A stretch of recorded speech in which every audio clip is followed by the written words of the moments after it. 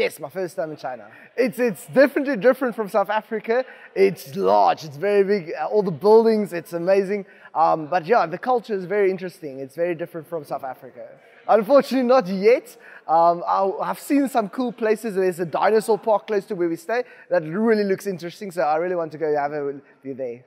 Yes, so the competition is really amazing. I've seen the players that are in my group and are in the entire competition. It's, it's big names you see on the streams and all of that. So I'm very excited to see if I can even, my skill will be on their level, and I'm very excited to play against them. I hope I'll get through the group stages.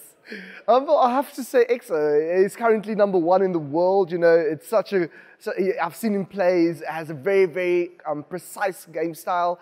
He never makes mistakes. So if you can, take a game off him, you've done well. No, probably it's actually Sanva, the guy we played in the qualifiers at Dubai. We've played twice against each other. I've won both times, but it's been a 4-3, so it's been a very close game. So I think we've played enough against each other.